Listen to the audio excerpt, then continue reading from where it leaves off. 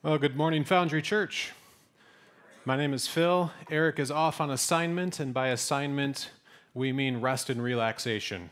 Eric, if you're listening to this via podcast, you're in big trouble. That's not R&R.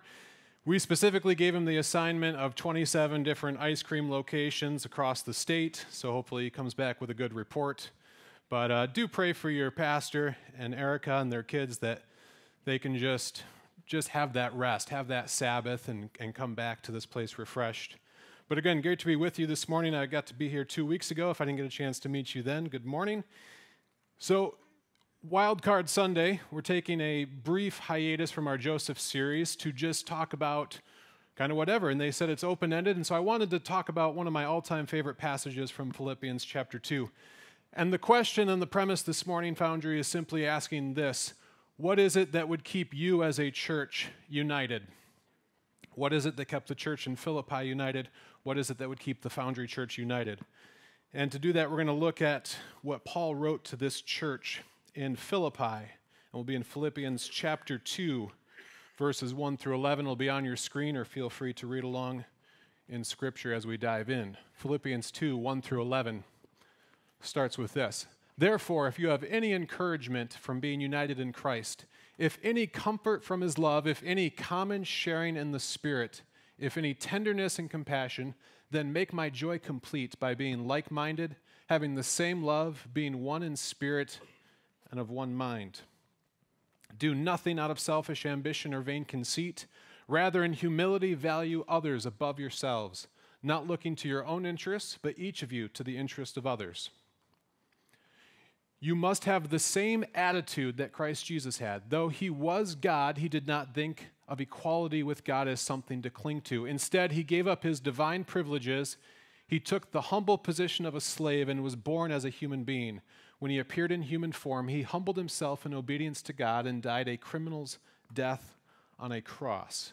And it concludes with this: "Therefore, God elevated him to the place of highest honor and gave him name above all other names, that at the name of Jesus every knee should bow in heaven and on earth and under the earth, and every tongue declare that Jesus Christ is Lord, to the glory of God the Father." Amen to that. So if you grew up in the 1980s like I did, you may have been highly influenced by such pivotal films as The Goonies or Star Wars. And so growing up in East Lansing, we had a little tiny street that was kind of off the beaten path from the rest of the neighborhoods, called Harbison Drive. And like most isolated streets, there was a group of kids growing up on the street, and we did what kids naturally do. We formed a little biker gang. It was called the Venom Street Gang. Now, it sounds intimidating. I don't want you to be scared. The Venom Street Gang, basically all we did was ride our bikes up and down the street. Eventually, we'd work our way to 7-Eleven for a pack of baseball cards and the Slurpees. But that's all we did, the Venom Street Gang. However, every neighborhood biker gang needs what? They need a home base. They need a fort. So we had been, prowling the neighborhood. We had a couple other forts, but one day across the street, there was this vacant commercial property, and it had this magnificent tree. And we're like, all right, Venom Street Gang, home base. We found our fort. We claimed it. We're doing what the neighborhood kids do. We're hauling junk and any scrap that we can find to build this tree fort. And then one day, someone had the audacity to challenge the sovereignty of the Venom Street Gang. So we get to our fort, and we find just one piece of paper nailed, like Martin Luther, nailed into our tree. And apparently, get this, McNeil Family Dentistry also thought they owned that land. That was clearly the property of the Venom Street Gang. They wanted to build this dental office, and we weren't having it. So the note basically gave us 24 hours to get all of our junk off the property before it was bulldozed. And now we have a worthy adversary. So the Venom Street Gang, we're meeting as 10-year-olds do, and we're deciding what to do. We came up with a brilliant plan. We're going to fight back. Goonies never say die, neither does the Venom Street Gang. So armed with our best Crayola marker, we walked right up to that eviction notice, and we just wrote 2 words. That was all that was necessary. And I don't think we spelled either word correctly. It doesn't matter. But we wrote phony baloney. And then we turned and ran, right? Like bulldozers are coming, and we're like, okay, this will teach them. Phony baloney. And so we had about 24 hours to think about the ramifications of this war that we've just begun with the construction company. And I won't lie to you, the unity of the Venom Street Gang was severely challenged. We started fraying at the seams. There were some that thought we should stay and fight, others turn and run. And we came back the next day, and the tree fort was gone entirely, bulldozed, just remnants of branches broken and scattered.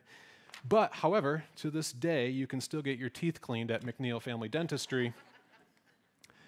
The point is, we as people are very good at creating our own tiny kingdoms and little worlds. And we start these tiny kingdoms at a young age, don't we? Maybe it's tree forts. Maybe you had your tree fort that you think back on fondly. Maybe your tiny world is something online like Farmville or my daughter's favorite, Dragonvale. Maybe it's growing up, you had your Lego world that you cultivated and cared for, and your Lego kingdom expanded. Maybe it's more something futuristic. Maybe you're the Elon Musk type and you think about colonizing Mars and you think, what a cool opportunity to build a tiny kingdom in space. And while we love to create new worlds and tiny kingdoms, we find a particular disturbing trend always at work. What starts as something unified always drifts to disunified. We always go from unity to division. And what was once unified quickly starts to unravel. I read about a man in preparing for this. His name was James Strang. Anybody here ever been to Beaver Island? So this man named James Strang, in 1850, he claimed Beaver Island in Lake Michigan, tiny island, as his own sovereign Mormon kingdom, right? He literally claimed to be the sovereign king of Beaver Island, and he tried to set up his own government. At one point, he had over 12,000 followers at his disposal. He was known simply as the pirate king of Beaver Island, and he was stealing land and goods from the Christians, and he even fired a cannon at Irish settlers in the Battle of Whiskey Point. Fascinating. However, our federal government, much like the construction company with the Venom Street Gang, didn't recognize the sovereignty of King Strang on Beaver Island, and his little world also came crashing down, and his followers were dispersed after his assassination by the federal government. United to divided. We get the trend.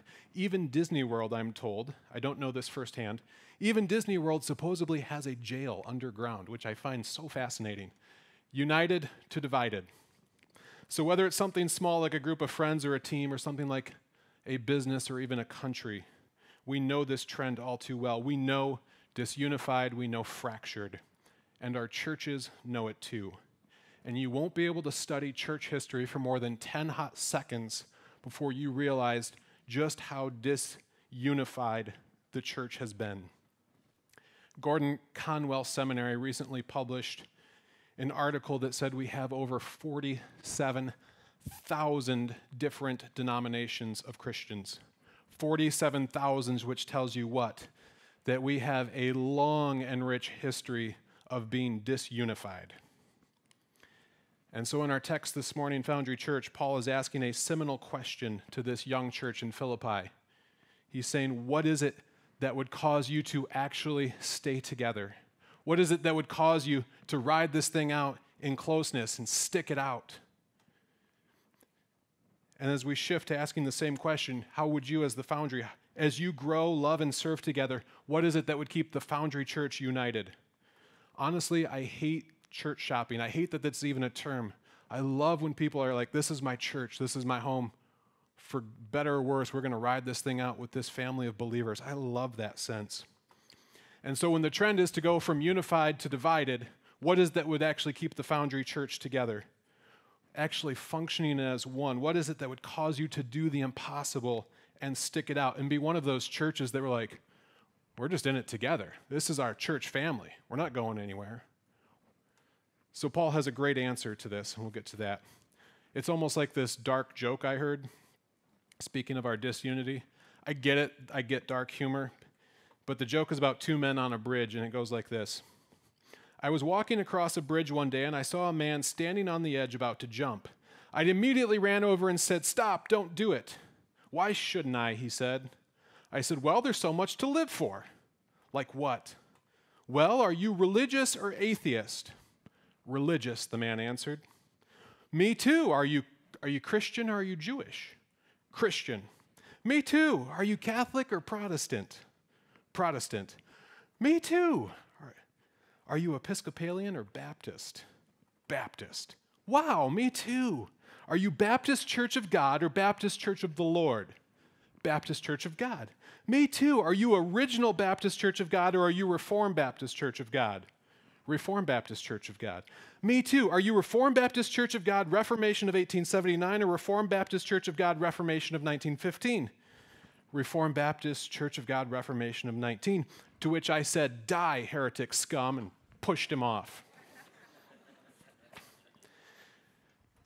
It's funny, but it's not really funny, and I get the dark humor of it all, but it penetrates us because it actually shows us, again, how disunified the church has been. It's kind of a sad admission of the reality we actually know is going on. Just a little bit too much truth in that. So you see why we need to lean into this issue of church unity and Christian unity head on. And Paul lays out this blueprint in Scripture, and it has so much to offer the Philippian church, but I believe it has so much to offer you as the Foundry. So let's unpack it starting in verses 1 through 2. Here's the blueprint for Christian unity.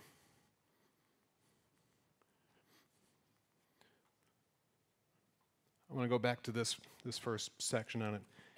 Therefore, if you have any encouragement from being united with Christ, any comfort from his love, and if any common sharing in the Spirit, any tenderness and compassion, then make my joy complete by being like-minded, having the same love, being one in spirit and of one mind. He is basically offering the church his plea. He's saying, I'm going to pour my heart out first. Let me just spew and wear my heart on my sleeve and just give it to you straight up. He says this is actually, his plea is so huge, he's actually saying in verse 2, my joy would be complete. This is a really big ask of Paul. He's saying this is what would make me the most happiest as a church planter. If you guys did this, there would nothing else would make me happier in the whole world.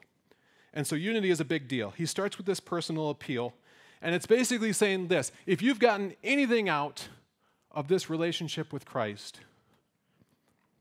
if his love has made any difference in your life, if being in community in the Spirit means anything to you, if you have a heart, then do these 4 things. It's this if-then banter. It's begging for a response. He's saying, if these things are true, then you should be doing these things. It's this appeal to both the head and the heart. So what are the 4 things that he wanted the church to do? 1, be like-minded. 2, have the same love. 3, be of one accord. 4, have a unity about them. Appealing both to the head and the heart. Be like-minded. There's the head. Have the same love. There's the heart. And you go through this checklist. Here's the loose summary of this. A church in agreement. He's saying, if you can be deep-spirited friends in a church in agreement, then my joy would be complete. And you get to this appeal and you're like, okay, if I had any encouragement from being united in Christ? Check. Yeah, of course I have. Have I had any comfort from his love? Any common sharing in the Spirit? If you have a heart, if you care, if this church has meant anything to you, then do these things. Be of like mind. Have the same love. Be of one accord. Have unity. And I think his appeal works. But he appeals to them, but he also kind of knows that this is a really tough ask, right? And he doesn't just leave them with an appeal. It's not just like, unity is really important to me, please do this. He actually spells out how to do this. He gives them concrete, specific things. Have you ever thought about it like this? If Christianity was like math, and you had to master section 2.7 before you went on to section 2.8, I would be so stuck on this blueprint because it's that challenging. So he goes on to give them this blueprint in verses 3 through 4. Do nothing out of selfish ambition or vain conceit, but in humility consider others better than yourselves. Again, if this was the math lesson, I'm not sure I graduate from Philippians 2:3. That's tough. Let's just be honest about it. Each of you should not look to only your own interests, but also the interests of others.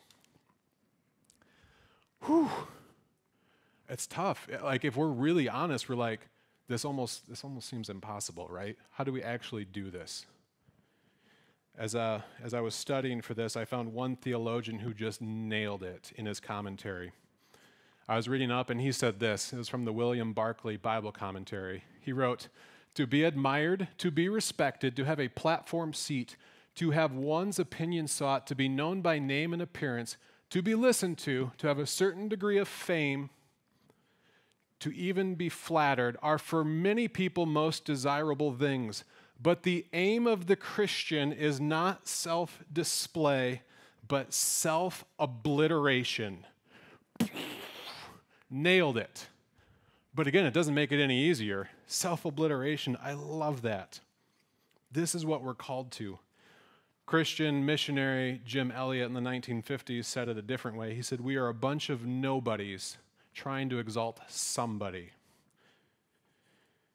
But if you've seen this done, I wish, honestly, we had an open mic that we could pass and to say, when you've seen this lived out, it is uniting. It does pull you back to Christ. It does show you some type of revolutionary love that you can't really explain. And if we had an open mic, I would love to hear the stories of people who have embodied Philippians 2, 3, and 4. We could spend days just sharing those examples, and we'd leave here all jacked up because it is that inspiring. It is that unifying when it is actually lived out. I've seen it lived out. If you mention the name Rich Mullins, if you grew up in a conservative Christian home in the 1980s or 1990s, you have one of two responses when you hear the name Rich Mullins. You're like, oh, isn't he the guy that wrote that awesome God song?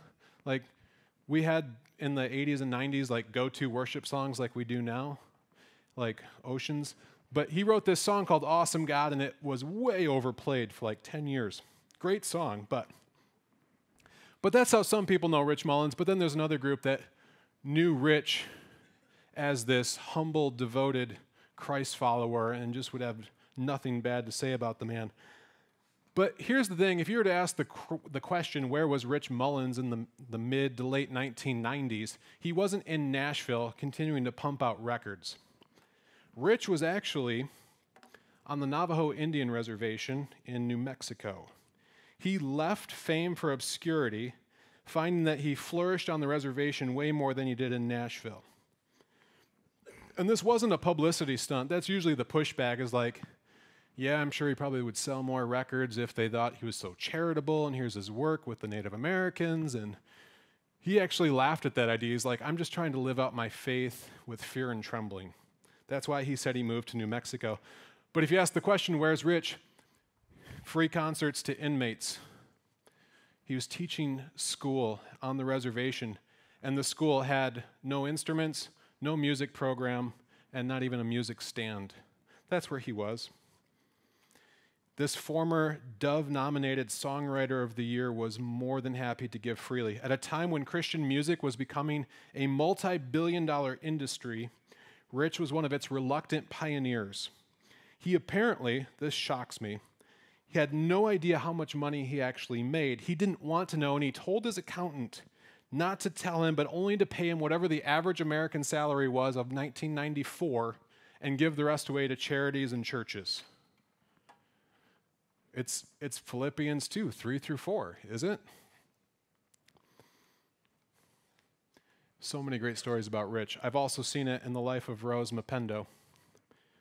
Also going back to the late 1990s, but on August 2nd, 1998, the government of the Democratic Republic of Congo ordered the genocide of the Tutsi people. Rose and her family were Tutsi, also predominantly Christian people. Rose suffered greatly after her husband was tortured and executed in the genocide. Rose was taken with 9 of her 10 children to a death camp where she spent almost a year and a half suffering in unimaginable conditions. Abuse, starvation, 32 women and children in a single prison cell with no toilet. Survival seemed pretty bleak. And Rose, she was pregnant with twins. And when the time came for her to deliver the twins on that filthy concrete floor of her prison cell, it was a nightmare. In the dark, she had to use a piece of wood to cut the umbilical cords, and she gave birth to her twins. And in an act of what I can only describe as gospel insanity, she named her twins after 2 of the prison guards who had beaten her. She gave a position of honor to men who deserve not a single ounce of honor. And you see that, and you're like, there it is again, Philippians 2, 3 through 4. In humility, consider others better than yourselves. I've seen it in the life of this man, Robert Taylor. He was a chaplain during World War II. He was in the Pacific Theater, this lanky, red-haired Texan preacher, and in the Philippines, his unit was captured, and they had to endure the horrific Bataan Death March. When he tried to help his fellow POWs end their suffering along that grueling 60-mile death march, he also suffered beatings and torture. He was then, after he survived the Bataan Death March, he was then a prisoner at a horrific POW camp called Cabanatuan, one of the largest and most brutal POW camps in all of the Philippines. It was here that Taylor did the unthinkable. Just unfathomable to me what goes on. In this POW camp, he volunteered as a chaplain to serve in the Zero Ward at the POW camp. They called it the Zero Ward because that was your chance to live. They called it the Zero Ward because they had zero supplies, zero hope. In fact, your average life expectancy in this hospital, that's a very generous term, was 19 days. And in June of 1942, Robert Taylor saw over 500 Americans die in the Zero Ward in 1 month. In July of 1942, it was 800. And as a chaplain, not as a doctor, but as a chaplain, here was Robert Taylor ministering to the terminally ill, risking his own life by living in daily exposure to contagious diseases. Not only was he living in the Zero Ward and ministering, but he was also smuggling in supplies. I love this about the man. To make sure that people could stay alive for just a few more days, he would meet with spies on the outside and smuggle goods into the camp. It was said that Chaplain Taylor was the only man at Cabanatuan to whom you could give a glass of powdered milk intended for the sick and know with perfect assurance it would reach the hospital untouched. When one of the spies, who simply went by the name High Pockets, asked Chaplain Taylor what he wanted, he said, "I'm basically good." They're living on a ball of rice, 50 calories a day, and he's smuggling supplies in to desperate men, not taking an ounce for himself. He actually had the audacity to ask the spy to smuggle him in a Greek New Testament. That was his one request, was a Greek New Testament Bible. In the Zero Ward, he was remembered for turning prayer into an athletic act. Taylor conducted last rites and burial ceremonies by the hundreds, if not the thousands. He was a huge influence on the camp, said Tommy Thomas. Everyone knew him, respected him, and what a great line. Wherever people were most in need, that's where you'd find him. Oh. Now, generally, when someone stands up in a pulpit and they share examples that are oftentimes inspirational, there's usually pushback. And the pushback is like, well, Phil, that's not my context. That's not my story. And it's not my context or my story either. And it doesn't make it any easier. You put up these legendary examples of like a Mother Teresa, and you're like, I'm not a Mother Teresa. Don't put Mother Teresa on the screen. I get that. It's not our context. And it doesn't make it any easier. And Paul seems to be a step ahead of us. And I love that about him. It's almost that he knows that if he writes something as audacious as what he writes in verses 3 and 4, in order to digest and live out such daunting commands, he knows what we need most, and that is a living and active understanding of Christ's humility. So he gives us the summation. He gives us the cornerstone. He gives us the final measure of what's really going to take for us to have unity. And that's to think of ourselves as Christ thought of himself. So we go back to the closing of this chapter, of this section in verse 5. He says it this way: you must have the same attitude that Christ Jesus had. Though he was God, he did not think of equality with God as something to cling to. Instead, he gave up his divine privileges. He took on the humble position of a slave and was born as a human being. When he appeared in human form, he humbled himself in obedience to God and died a criminal's death on the cross. Therefore, God elevated him to the place of the highest honor and gave him the name above all other names, that at the name of Jesus, every knee should bow in heaven, on earth, and under the earth, and every tongue declare that Jesus Christ is Lord, to the glory of God the Father. It's like what Paul is saying is that if this seems too hard to actually pull off, if unity seems really like this illusion that's out there that churches feel they're never really unified, let's be honest. Like, name a church that's actually really unified. But Paul's saying, look, if you have this attitude, this is what it's going to take. Because this is otherworldly in the sense that we look to Christ, fully God and fully man, to do this. Only someone who could be fully God and fully man could actually show us how to do this. That's how otherworldly it is. So he enters our world, or as the message says, he moved into the neighborhood. And it's only his attitude that would allow us to actually pull this thing off. We only do this by learning from the Master, the only true King. So Foundry, do you want to stay unified? Then think of yourselves the same way Christ did. Otherworldly love, otherworldly humility. I almost typed out humidity yesterday. Otherworldly unity. It's the only thing that's going to level the playing field. Because Paul seems to know this trend. He knows we always go from divided or from united to divided. But he also knows how easy it is for us to lean into selfishness. What's my default gear? My default gear is selfishness. My default gear is me, myself, and I. Right? Or rather to become little kings and little queens, little tyrants of our own little tiny kingdoms. To fight for our own rights, to steal the spotlight and claim our own 15 minutes. To market our own brand. Isn't that what social media has just become? Self-promotion and marketing. I mean, it's just self-promotion at any cost right now. And when we look to Christ, we liberate ourselves from ourselves. It is a whole new world. It's a new kingdom with a different economy. The pattern of this new kingdom is a total reversal of everything the world holds dear. You want your power, your comfort, your success, and your recognition, and the kingdom of Christ inverts that and flips it, and it's subversive. And it changes everything. And as we close, maybe it would help to think of it like this. This is a really valuable exercise in unity. It's tough. But a writer named Alan Jacobs, in his book, How to Think, he borrowed this great phrase from anthropologists, and the phrase is, your repugnant cultural other. Your repugnant cultural other. You've got a repugnant cultural other, as do I. Who is your repugnant cultural other? It's not just the person you disagree with, it's the person on the opposite end of the spectrum, and in that person, they embody everything you disagree with. It's not just that you don't like them, it's what you think that they stand for, what they spew, what they believe. It's actually dangerous. It's actually harming the United States. It's actually harming the church. It's actually harming anything you hold valuable. That is your repugnant cultural other. And if you follow Christ, that is your neighbor. This is the supreme ethic of our Christ.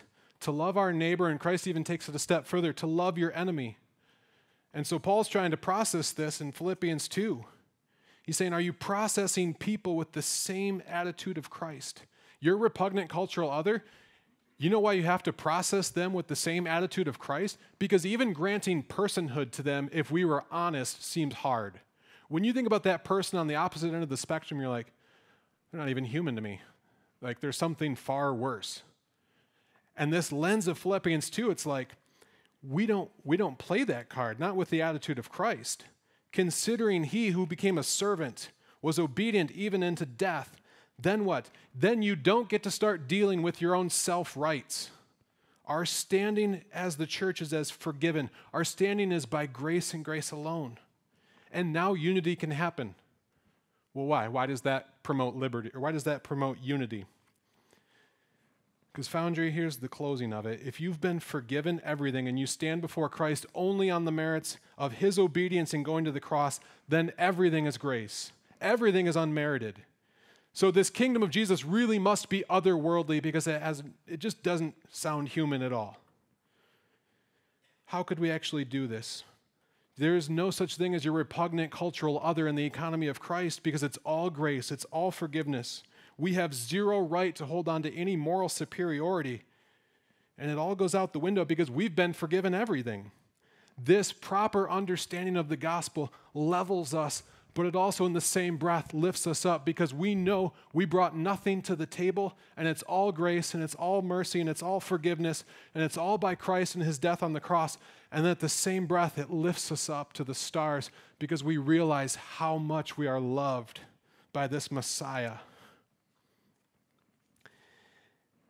And if you understand this proper gospel of salvation, that we brought nothing to this, it gives you a security and a hope and a stability that is utterly out of keeping in the world that we live in right now. Like I said, when you see an example of somebody living out Philippians 2, you're like, it looks otherworldly, because it is. But people who have that proper understanding of being lifted down where it's just grace and mercy and forgiveness, and also lifted up knowing that they're fully loved, those are the people who can be real agents of unity. And it doesn't mitigate the risk. The people can still hurt you. But humility, catch this, Foundry, humility and conviction are not opposites. You can walk in humility and in conviction. You can walk in love and unity and still stand for biblical truth. Unity can still include confrontation and tough conversations. And in his grace, we find the one love that could actually unite us in all of our ridiculous, tiny little kingdoms.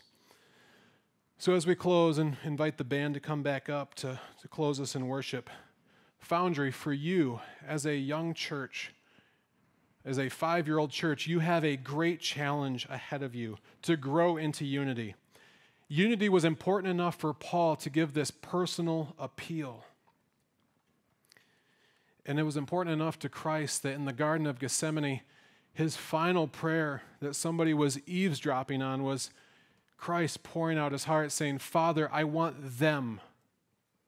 You're included in that, the Foundry. I want them to be one as you and I are one. Christ is in the garden sweating drops of blood about to go to his death, and he's praying for the unity of the church. He's praying for 47,000 different denominations of Christians. So it's a noble calling, and it seems so daunting, and I get it. It seems hard at times. It seems almost impossible at times, but Foundry, go hard after it. Love like crazy. Take that same attitude of Christ. Elevate one another's as being better than yourselves. Love like the playing field really was leveled by grace. And watch, just try it. Watch how you will flourish as a church if you decide to lock arms and stay unified as a church. Because you will showcase this counterintuitive, countercultural love that the world goes, what the heck is going on there? How do you guys love like that? How do you guys be of one mind and one accord? You're still going to have disagreements. We all know that. But when these tiny worlds and little kingdoms fall by the wayside, when they're rendered obsolete by his worth and its glory, it's so amazing. And it's the church that you would really, really want to be a part of, that would accomplish your mission statement to make Christ known throughout Zeeland and Holland. So let me close in prayer, and we'll keep worshiping. Father, as always, your words challenge us. We need your strength. We need the attitude of Christ. Thank you, Jesus, for showing us the way to do this. Thank you for showing us that we brought nothing to the table, and it's all through unmerited grace and favor. It's all through amazing grace. How sweet the sound that saved wretches like us. I pray, Lord, for this church, that they would be a bunch of nobodies just trying to exalt you, the somebody. I pray for self-obliteration to happen in this place, Father, where egos can be dropped at the door and we can lift one another up and showcase to the world this crazy love that really looks otherworldly. Give us the strength and grace to do that, Father. In your Son's name we pray. Amen.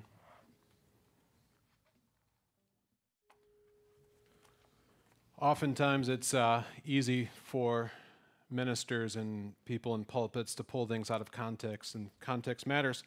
If I were to have read the passage before Philippians 2, Paul is telling this young church in Philippi, above all, you must live as citizens of heaven. There's that otherworldliness. Conducting yourselves in a manner worthy of the good news about Christ. Then whether I come and see you again or only hear about you, you will know that you are standing side by side, fighting together for the faith, which is the good news. So that's my blessing for you, Foundry Church, Philippians 1:27. May you, above all, live as citizens of heaven. May you conduct yourselves in a manner worthy of the gospel, standing side by side, fighting together for the faith, which is the good news. Have a great week, a happy 4th of July, and may the Freon be plentiful wherever you end up today. God's blessing. Go in grace and peace. You're dismissed.